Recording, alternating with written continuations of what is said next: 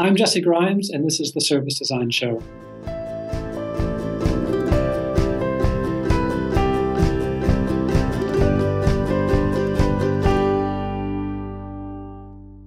In this special episode of the Service Design Show, we're going to give you a taste of what to expect at the upcoming Service Design Conference that is taking place on October 27th and 28th of 2016 in Amsterdam. My guest in this episode is Jesse Grimes. Jesse is part of the conference organizing team and he's been part of the Service Design Network for 9 years. He's attended all the other conferences minus one, and even though not being fully Dutch, he's Dutch enough that he learned to ride a bike and WhatsApp at the same time.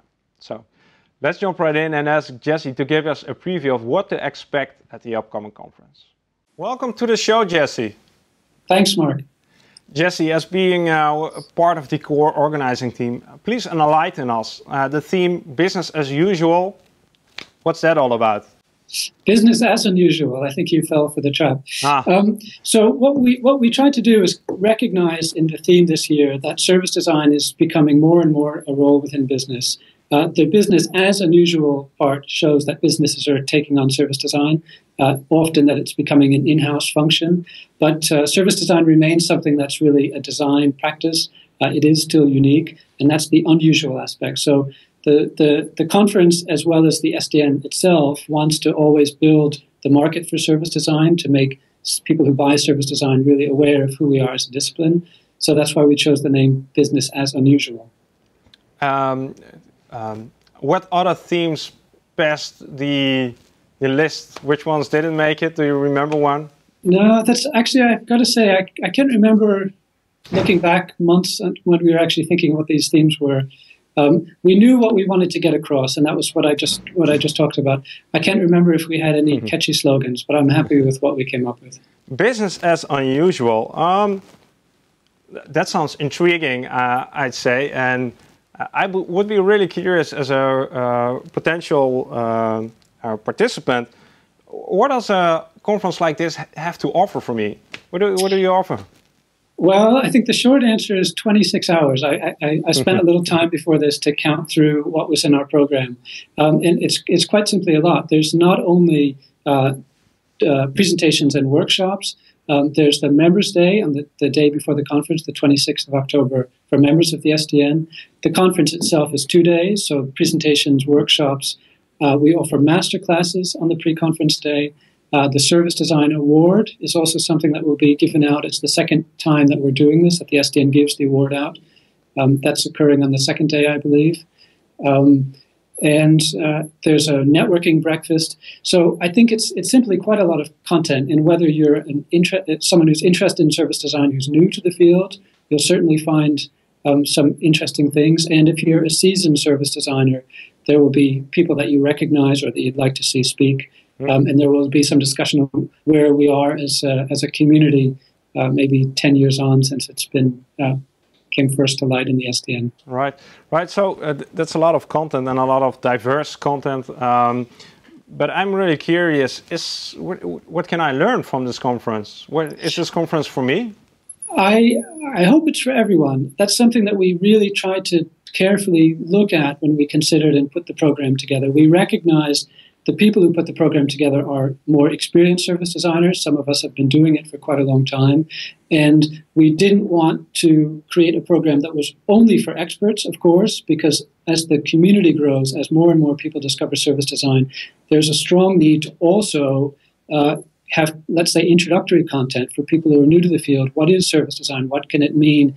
If you're a business who wants to buy service design, if you're a designer who wants to transition into or start doing service design, if you're a student, what does service design mean and how can you get some hands-on experience doing it? So I think as a participant or as someone coming to the conference, no matter what your experience is with the field, I think there's a lot to offer. So a really diverse target group, right? I think so. I mean, we're hoping to have around 600, 650 people, so that's very big. And there is naturally a challenge to giving every one of those people a good experience. But I think the amount of content we have will let us do that. So, Jesse, I've told in the introduction that you've been part of the SDN for 9 years. You are most likely one of the few persons that have experienced the whole service design conference uprising thing. And now that there are more service design conferences coming up, I'm really curious, what is your observation? What has changed over time, over these last 9 years? Well, that's a nice question. I think if I look back, our first conference with the SDN was back in Amsterdam, and that was 2008. So in one sense, this conference is a homecoming for the SDN. We're coming back to where that first conference was.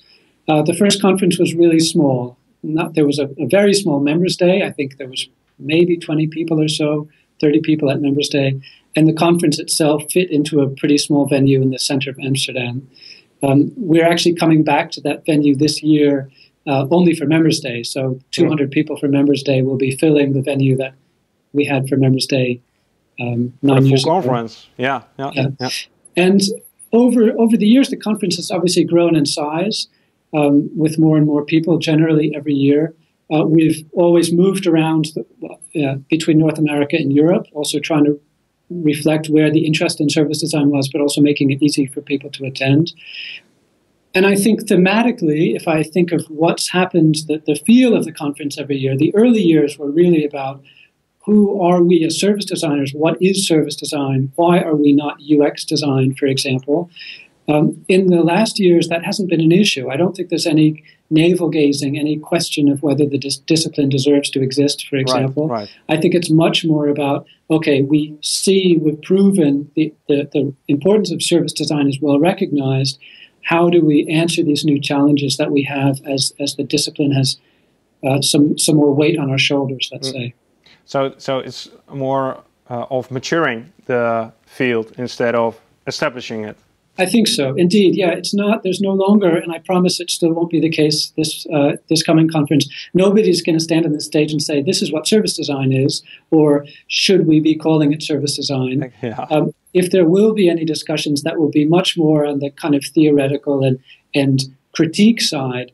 It's no longer trying to tell people what this discipline is. If anything, what I'd like and what I'd hope to hear are people who question our relationship to business, for example, our relationship with consultancies, whether we can function in-house, for example. Those I find the interesting questions. So Jesse, I'm sure you're also aware that this year, I don't know, 3 or 4 other service design conferences have emerged. What is your take on that? Yeah, I think I only see that as something positive. I mean, when we started 9 years ago, we were really the only service design conference out there, and we have happened every year since then.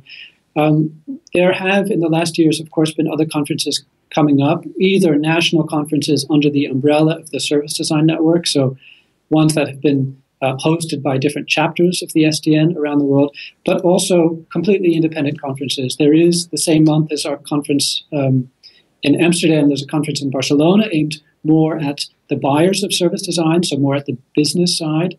There's conferences in Hong Kong taking place around our time. There's the Service Experience Conference in California, also one in Chicago. I see that as all positive, actually. I don't think our event and the SDN, there's no wish to be a monopoly and being the only game out there.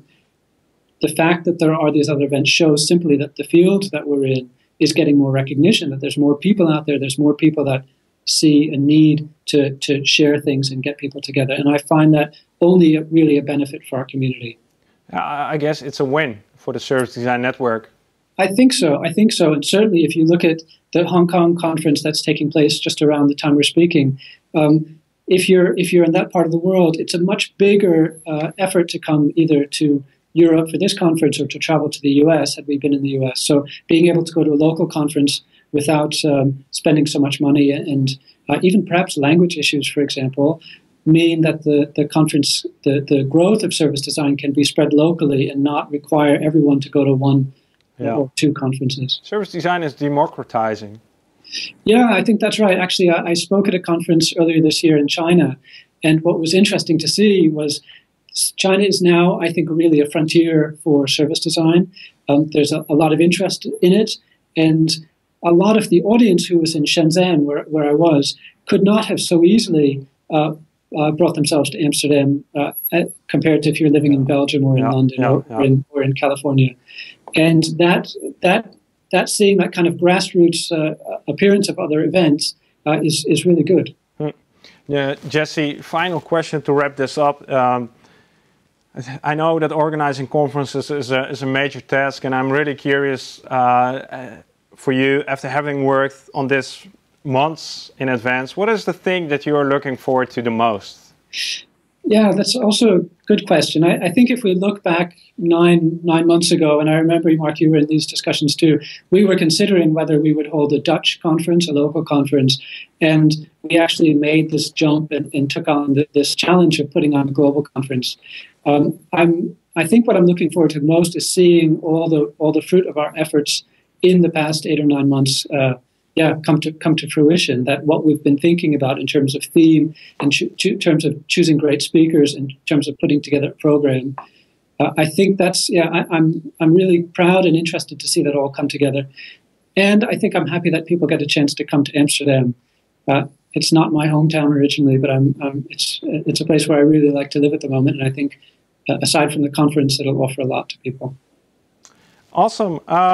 Jesse, thanks for making the time.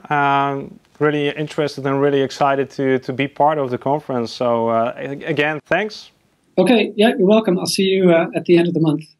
If you enjoyed this episode with Jesse and like to see more interviews about the conference, be sure to check out some of the other episodes and subscribe to the channel. If you want to learn more about the conference, go to www.service-design-conference.com. For now, thanks for watching and hopefully see you in Amsterdam.